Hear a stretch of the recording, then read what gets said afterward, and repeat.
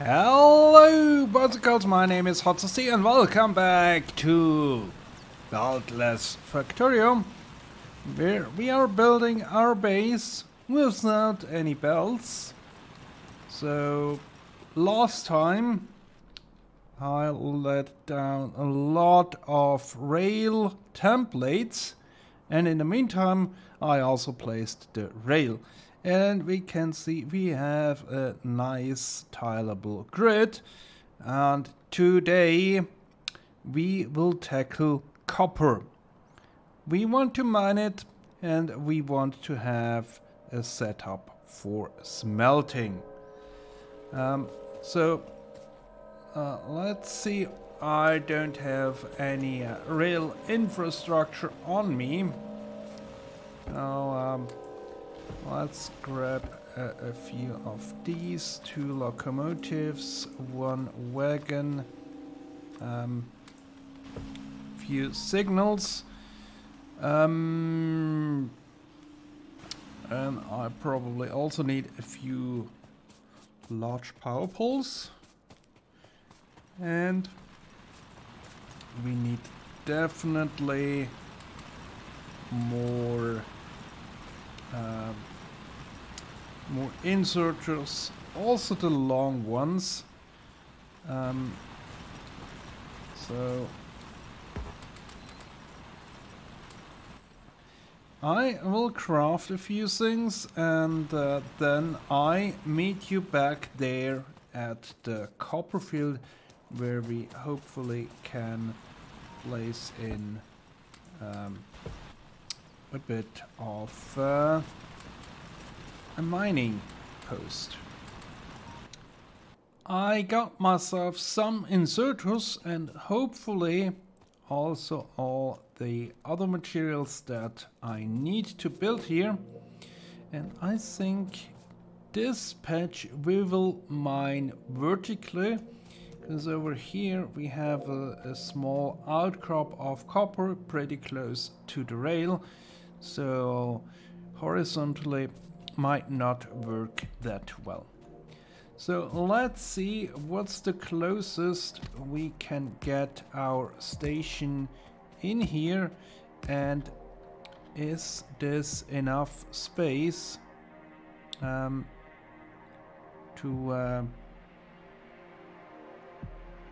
allow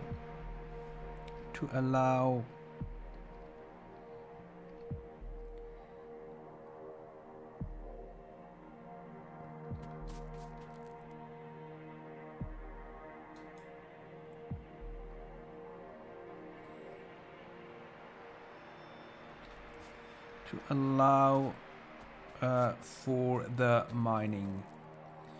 And we can easily find that out by easily copying this setup over.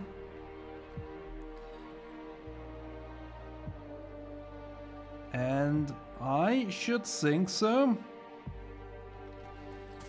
So that means we can also hook that up, and that should allow us to place the station.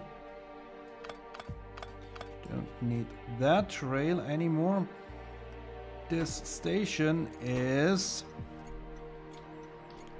Copperfield.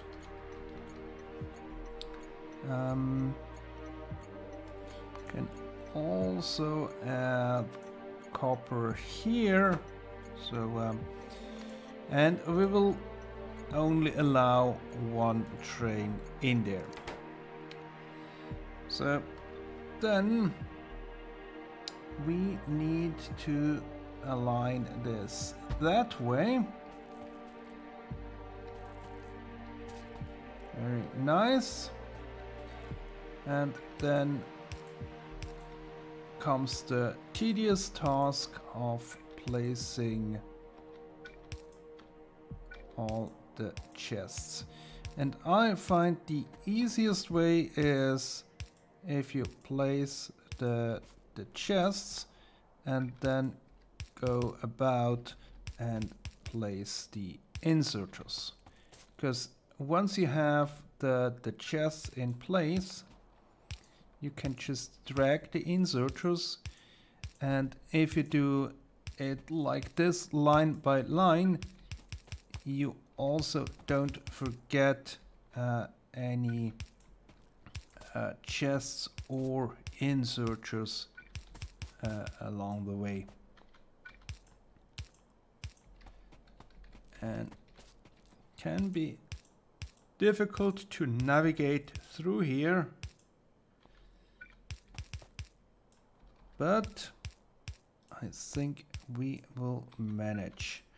So I will set up this outpost, and then we can see about smelting. Here as well we can see that the outermost line is not yet hooked up because, well, there is no copper, but everything else is working. And if we have a look at the power, we are pretty much maxed out. So probably before adding the smelting, I should go around and add another power station or two. But let's first see to the train, wagon, and of course I don't have any coal. But we can do that later because the train does not need to go anywhere as long as there is no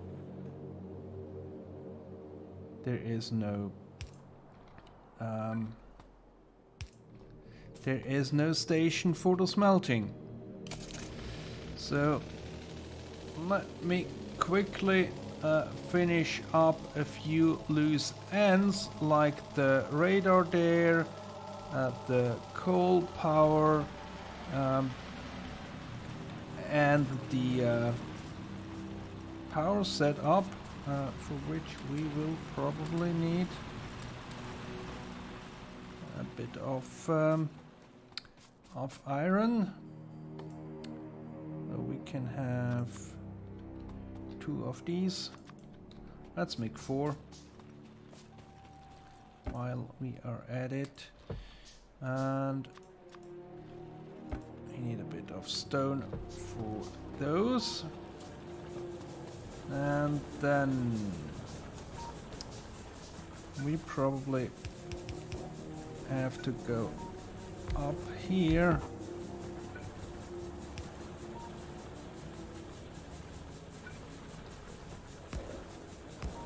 and have it that way.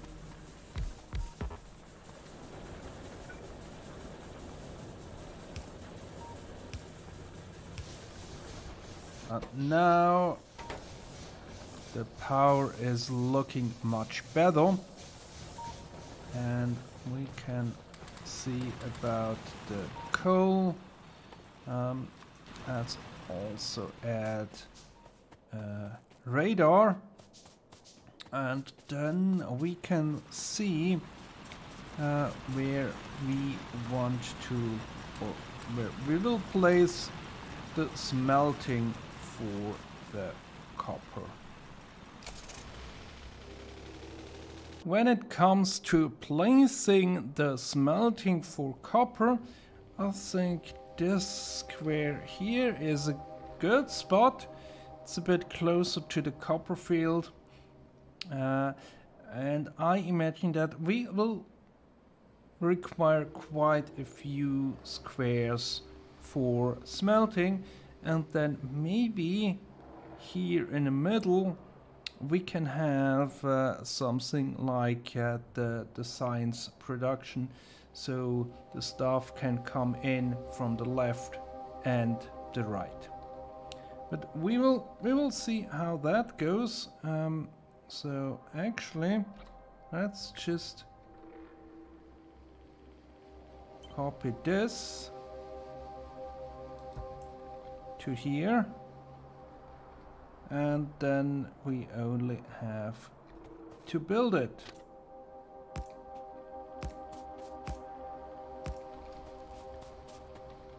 Right, and we do need to place the signal stair first in order to be able to place the station.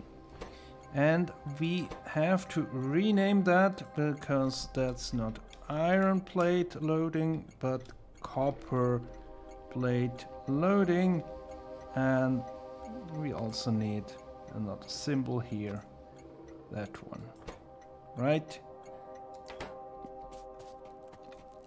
And then the same thing down here where we have the copper delivery. Of course we also need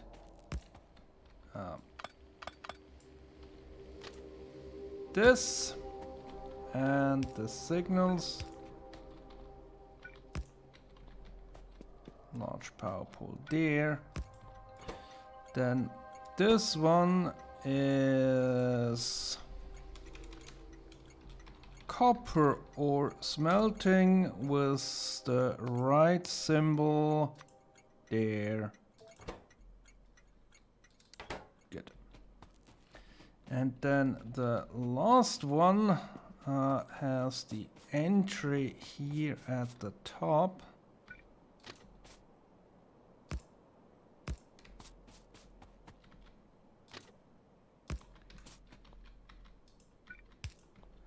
And signals there and there.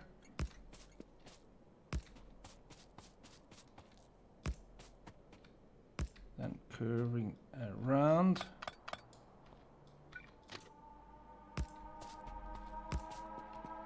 To get in here. And this one will be copper plate loading. Very nice. Signals here and here. And then we once again need to place all the chests. And here for the smelting, we do have a few more long-handed inserters. So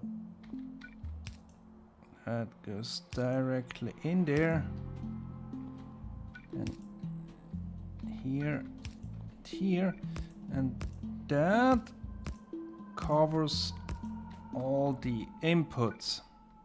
So, and let's do it the same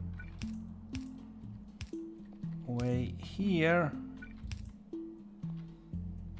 where we just have to see how to place the chests. And here we have this.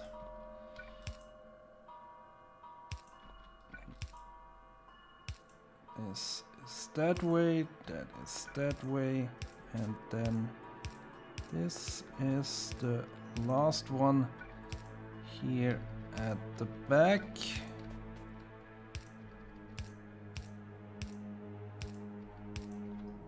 Right, that should cover all of them. And let's just make sure we get also all the power poles. Yep, now only the furnaces are blinking because they are not yet fueled.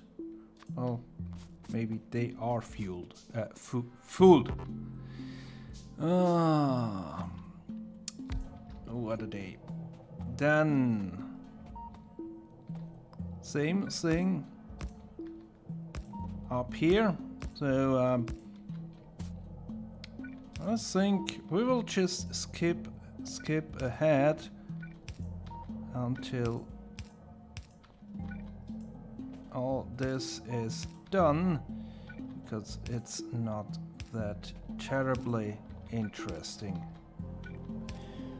I am back with a bit of coal, and down here you can see something else that needs a bit of fuel. But before we get to that, let's head over to this train and set it up.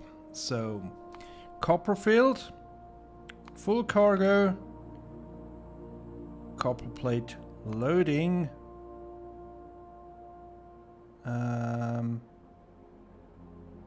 No, that's the wrong. The copper ore smelting, empty cargo. And there the train goes.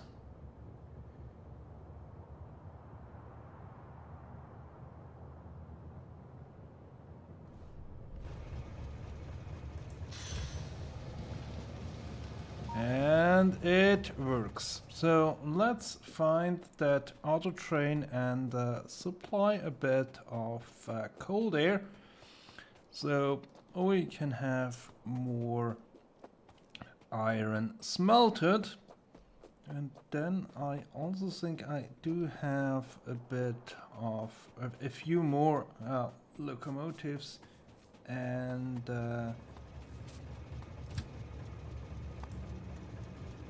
okay, here we don't have too much, and here we have none. Right, that sorts that train, and then we probably also should place some trains down for the copper plates.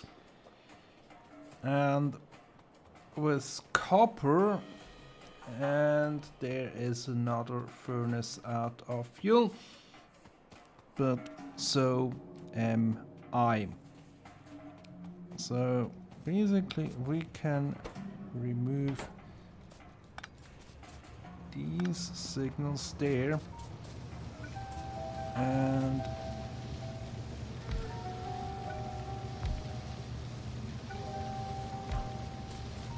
have a train sitting there and there.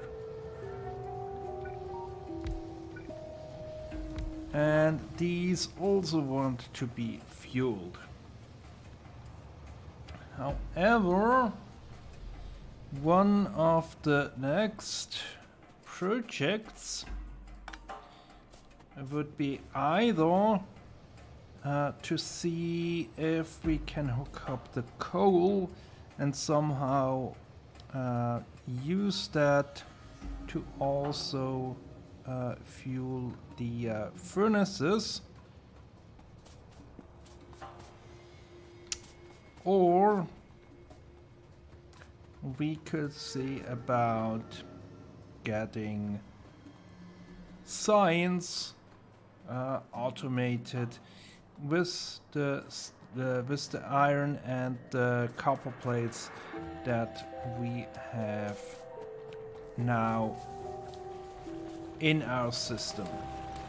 I would not say on the bus, but in our rail system, and with that I leave you while I am running around supplying coal to various miners and machines, and we will see what exactly we will tackle next time. Until then, goodbye.